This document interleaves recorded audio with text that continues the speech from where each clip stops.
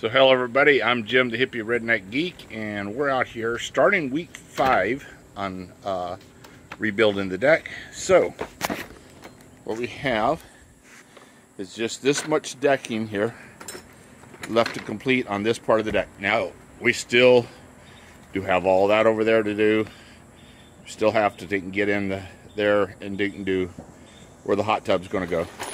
We got to move the trailer, get rid of his stump, and get the hot tub over here in place. But we're going to be working starting here today from here, and then we'll take work on as we get finished this here. Then we'll start working heading in that direction over there. So I'd forgotten to put in this end board here, so we just quickly put that in place here, and now next we're going to be putting on the joist tape here. So yeah, we completely forgot about putting this board in place here. I've got to also do it to those ends of those boards as well, but we'll get to them later on. But yeah, I need to get this end board in here because this is what we're going to be connecting the the deck rail post to. It's going to be connecting to this board here, and then we'll have a trim board that goes around in between all the the deck rail posts. So this is putting on the tape here for this piece here of the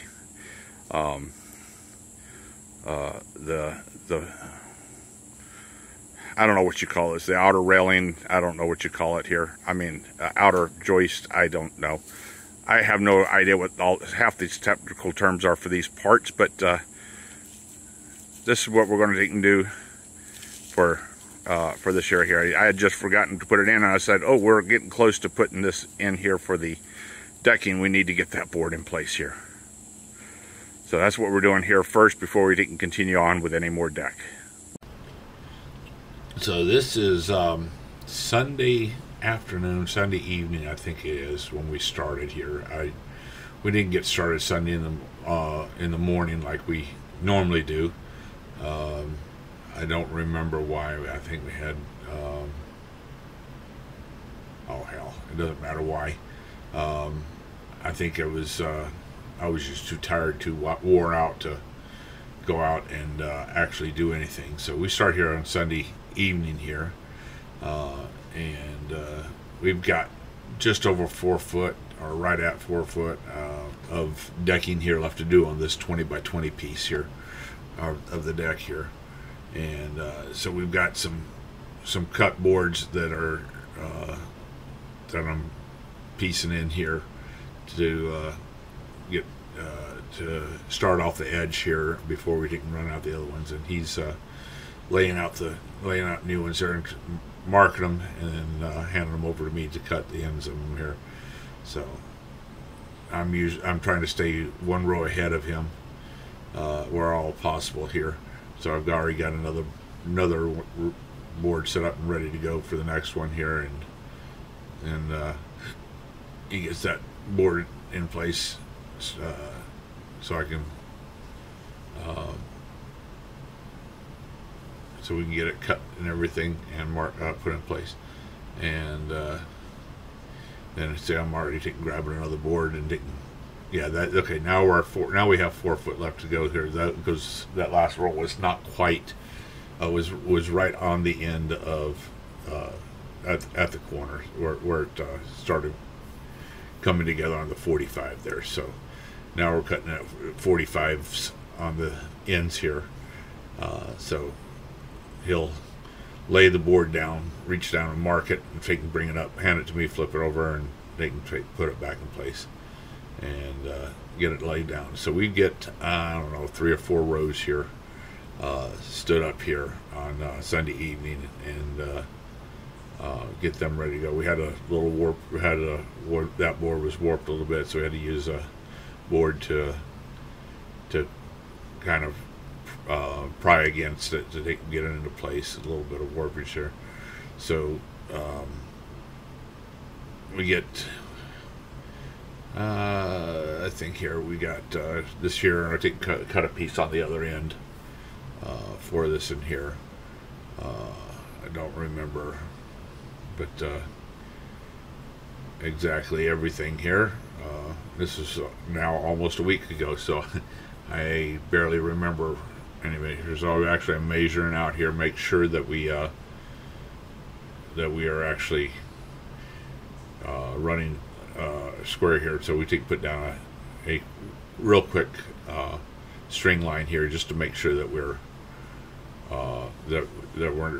not dealing with any bow or anything here. So just real quick, like to make sure that we're holding straight here. And then he goes and puts down all the. Like, yeah, I'm actually over there looking at the lumber for some reason. I don't remember what I'm looking at it for. Maybe I'm just trying to figure out. I have no idea what I was doing over there. Oh well, doesn't matter. So this we finish out these rows right here on Sunday evening, and I think this is as far as we get here Sunday evening here, and he runs out of screws in that pail that he had there. Runs out of screws here in a second. We have to open up the new pail of screws that's laying there in the center of the deck there. And these are all 2.5 inch number 10s. Yeah, number 10 2.5 inch deck mates, I believe is what they are. So yeah, he can't get it open, so he hands it over to me, and I can open it up for him, show him how to open it up, and there we go, get it opened, and then he gets back to finishing screwing these pieces in here, and we end this here for Sunday night here with these boards right here. And well, I guess this is still is Sunday night here, so yeah. And then we come back here on Tuesday night. So Tuesday night we come back out here. Tuesday evening here. This is I guess 6:30 something like that, or 6:37 p.m. And we've got a few rows here. So I'm out here now. I've got a couple of boards here that I'm old boards here, and I'm trying to figure out. I'm just like, oh, we're going to end up having to rip one. Apparently, I wasn't laying the boards out properly here to do it. So I said, well, gosh, okay, we're going to end up having to rip one here at the end. But when we actually laid boards out and put it in place, we didn't have to rip anything. We were actually exactly right on, well, off an 1/8 of an inch. I ended up with an 1/8 of an inch gap, extra 1/8 of an inch gap in one place. So it's like, oh well. So I, spread it out with the 16th here and a 16th there. A little bit extra gap. No big deal. It's a deck. It's got gaps. But we get here. We have I think the last 3 rows. I think it is. We just marked. We just put the boards. They're full 16-foot boards, and we just lay them down and mark both ends. And so we got. Yeah, he's marking a board there for me to cut, put it in place. And we marked the other board here, cut, put it in place. And then we put two more boards here. We put these in place here, and we're like, okay, we got exactly one board to go. Yeah, he's marking those. And we get one more board here. And we get this one in place. We mark it. And because this we want to make sure that everything is now laid up to this one here, because it is right on the edge. And so we get it cut, get it marked cut, flips her over, and we get it in place there. And then and making sure that everything's where it's supposed to go. And so we get the next ones here, get them marked, get them cut. Put them in place. The next one marked. Get it cut. Get it in place. There we go. They're all in place now. So we have all the decking in place, and it's now just a matter of putting in the deck screws. So I'm over there off the end down there, reaching over my head there to put the deck screws into the into that in the last board there, so this running along the edge. So I'm then screwing over here on the end here, getting as much as I can where I can reach, which is not very much there. I just so I did get that last board all screwed down here, so he doesn't have to do it. Then he's got 4 or 5 rows he's got to put together. He's got to get screws in across 4 or 5 rows, something there. I don't remember how many he's got to go, but this is we finished this here up on Tuesday evening here to get the this 20 by 28 deck area completed here. I didn't realize how dark it was here whenever we're taking film of this here in the shade here at 7:38 p.m. It is it's getting to be a little bit dark here, and I probably should get some lights out here for when we're working out here this late here, because it's not showing very well here in the camera here, but that's okay. We're almost finished with the deck here. I've got probably a couple more weeks of work that's going to be done before the deck is completed here, because this could have easily been done in just a couple of days. We're only working a couple of hours a few days a week, so I think we're averaging like 4 hours on Saturday and 3 hours on Sunday, and maybe another 6 hours, 5 to 6 hours through the week. So I mean, we're doing between 8 and 12 hours a week of actual work here on the deck here, if we get that many hours in. So the weather does hinder us sometimes, but yeah, we finish up this year on Tuesday evening here. We get finished with this part of the deck here, and continue on later on. Okay, so today we're out here. We're going to put some pieces in here, try to get these twists out of these here boards here. These boards here got some serious twists from being set here unsecured, only just sitting here for this time being here, without being fully secured in there properly. So we're going to get some pieces in here that's going to square this here up here, because we got to get this squared up here before we put the board on it here. Before we get there here, we got a couple here that are really bad, so we're going to take and put some pieces in here that was going to pull them together here, hopefully get these here twists straightened up here. So that's what we're doing now. So I pulled out some 2x6s here, that found some 2x6s that we had not used, and a couple of one that's actually got a bad bow in it, so we use it for cutting it in here. So these are all 14.5 inch. Here I am trying to muscle it over to get it straightened up here. So realize that it's pushing this other one here, so we didn't put in we put in a block back here behind this here to take and pull that final joist into where it's supposed to. Then I think put up a board, so that's got a bit of a twist here, and I put up a board on it there and twist it vertical here, and we get these spacers here in between here, and this helps us get the joist straight here.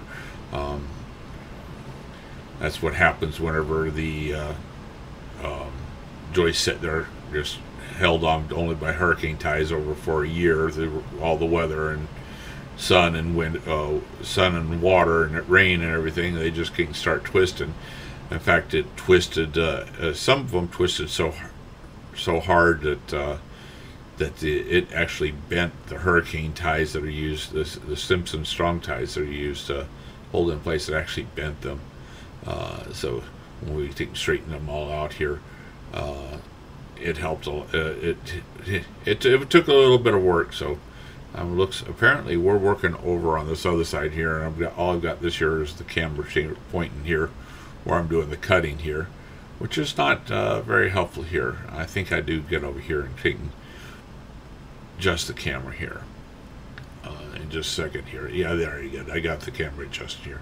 So we're getting these 14.5 inch, because these are 16 inch on centers. So we got 14.5 inch board in there, and this in here is like we pull the twist out of it, and it pulls the screws through.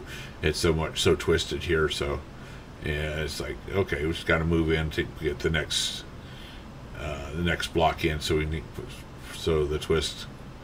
So he gets up there and sets while I'm taking. So this is going to take. So yeah, so we go to put this here. He gets the screws in. This one board here still stayed a little bit twisted even after we got everything done, but it was way closer to what it was originally. That thing had a bad twist in it, so we go through here and pull out all these twists and all this here. So this in here, you can see here's got a bad twist here that I just put the board there, and I just use that there to give some leverage here to pull the twist. And once we get it screwed in there and get it down into place here, I probably should have put another board in there.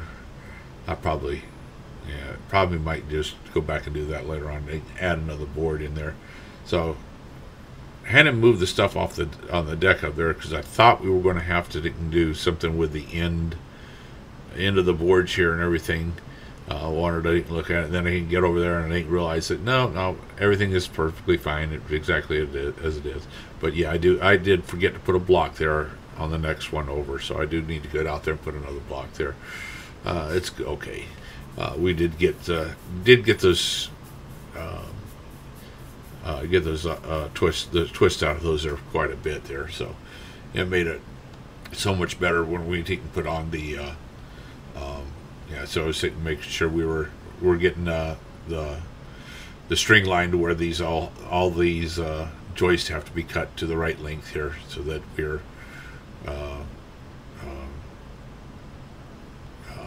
ended up with everything here for because I've got to cut them back so that the rim joist goes in. When I put the rim joist in here, it's the right length, because when we started building this here deck here, I was giving instructions to my nephew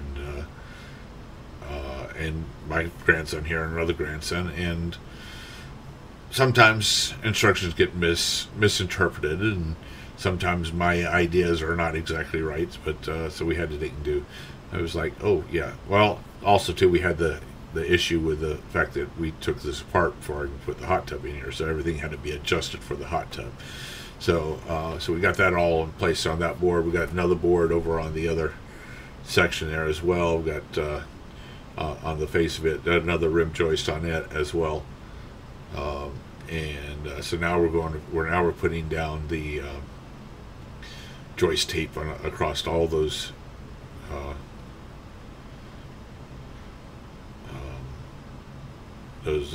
blocks there, and then we'll put joist tape across on the rim joist here, and so we got to go over, and we got to do it over on the other side here too. We got to do the same thing here. We're going to put tape on those blocks and on the rim joist, and so everything works so much better whenever you got straight joists that are not twisted. Yeah, it's so much better here. So now we got finished with all this here. Now we've got to work on the lower deck part where the hot tub's going to go here. So we got to get a string for it as well, and there we go. So we got get it all the stuff we were working on now for there. We were using that for a workbench. So get a string here for these has got to be cut here as well, and we've got to put some spacers in here too to keep these here from twisting. They got a little bit of twist as well, so we got to put spacers in here, so we get these cut to the right length here where going here, and I went over and cut out all the decking here. So, that's going to go in here. I just cut the 16 footers into in half to right approximately 8 foot long. So they're running a little bit long. I'll go back later and put a string line down and cut a straight line there to make them straight, because it was just so much easier just to drop them in place here, and and then they can get them in there, and it's like, oh yeah, we still got to put down those blocks, so got to stack it up back here, but at least we got those out of the way here during the hot sun here. So this is before lunch. We decided to take a break here for this year, and we come back after lunch here. We got Caleb, our friend Caleb comes over, and he's over here giving us a hand here. So we're putting in the I'm out there cutting the spacer blocks here so they can go in there, and they're screwing them in place. And cut once, measure twice, right? Except for I cut measure once, cut twice on a couple of things. Actually, at least on only one of them. Actually, I think you're supposed to be 14.5 inches, and I somehow did one of them at 13.5 inches, and well, I needed one at 11.5, so I used that 13.5 inch and cut it down to 11.5. It is what it is, you know. So we get all these blocks in here, and after we get all the blocks in, then we can put some joist tape on top of them as well. So yeah, there we go. We got all the blocks in there, and that actually helped. We had 2 of those boards were starting to twist a little bit here, and I want, because the hot tub's going to be setting on this here, this here definitely cannot twist and roll around. So this here needed to be sturdy, a lot sturdier here, and so we got the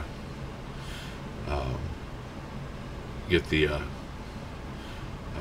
those down, and then we just can pull out the decking here and drop the decking back down in place here, kind of square it up a little bit there, just, you know, so that we have a, and we make sure, see where we're at the back here, and, you know, make sure that we are at least vertical with the back here, the back, so when the deck is, when the hot tub set down there, we can go as flush back as we need to go, and then we just take and go and start screwing the deck down. And unfortunately, our camera ran out of tape, ran out of SSD space. Not realizing it, I made a quick video here shortly here about this. Well, I forgot to turn on the camera here so that we can get the next step here, and this was working on the deck part here for where the hot tub goes. So this is, if I can get it here, there we go. There's all the decking done for the hot tub. I forgot to turn on the battery after we took a quick break. So there it is, complete. And now we got to start working on the steps that are go down over there. There's going to be a set of stairs come down there between the deck and the AC condenser unit. So that's our next step, and we'll be back shortly. So here I am cutting out the stringers. This wood is god-awful wet, and it's a pain. I've got a 5 amp hour battery here, and I can't even cut the full stringer here with this here. It's constantly binding up.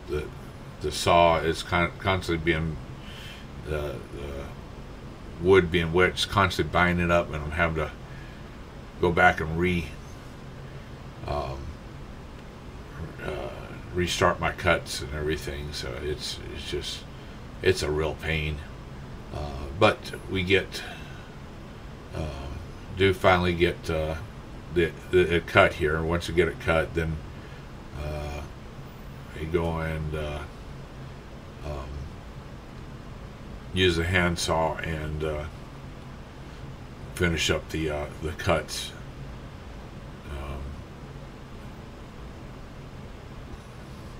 So right here, yeah, here we go. Finish the cuts here for the stringer here with the handsaw to get into the corner here. So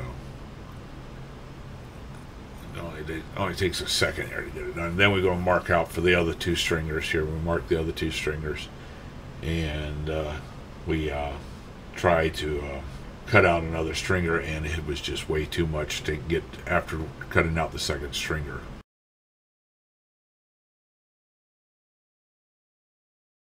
So we're going to end part 5 here. We've got 2 of the stringers cut. They are going to go to right here. And have stairs come down right here. And that's going to go here. So that's where we're going to start part 6 with. So